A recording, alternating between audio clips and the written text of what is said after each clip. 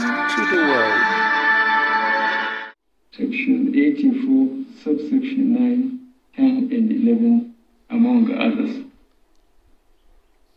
This, however, cannot be said about one provision as contained in the proposed bill, which provision constitutes fundamental defect, as it is in conflict with extant constitutional provisions.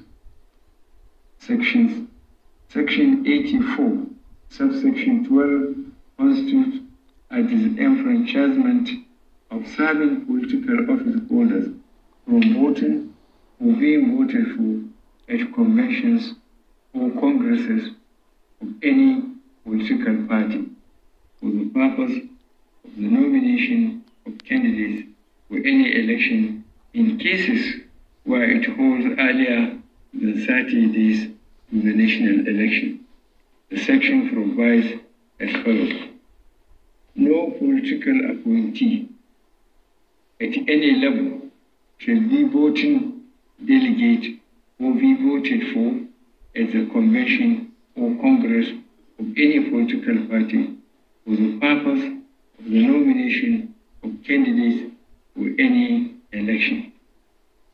This provision has introduced qualification and disqualification criteria that alter various the Constitution by way of imposing blanket restriction and disqualification to serving political office holders, of which they are constitutionally accorded protection.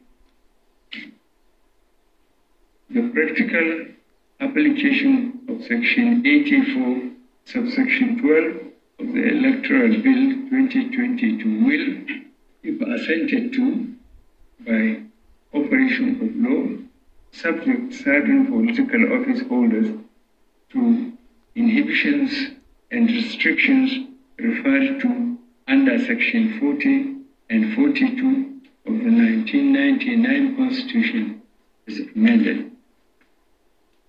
It is imperative to note that the only constitutional expectation placed on certain political office holders that qualify by extension as public officers within the context of the Constitution is the resignation, withdrawal or retirement at least 30 days before the date of the election. Hence, it will be stretching things beyond the constitutional limit to import extraneous restriction into the Constitution on account of practical application of Section 8(4), subsection 12 of the bill, where political parties, conventions, and congresses were to hold earlier than 30 days to the election.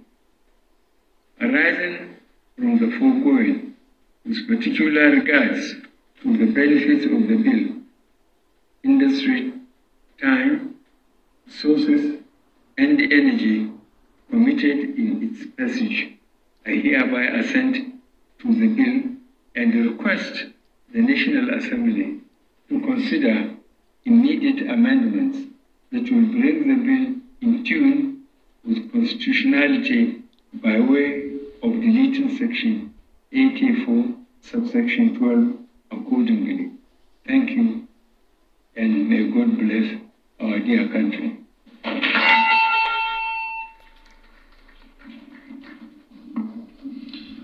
Thank you, Your Excellency, Mr. President. Senator Omowurere will present the bill for signing, and to join Mr. President during the signing are the following personalities. To his left will be His Excellency the Senate President, the Speaker, House of Representatives, and Chairman of Senate and House Committee on INEC.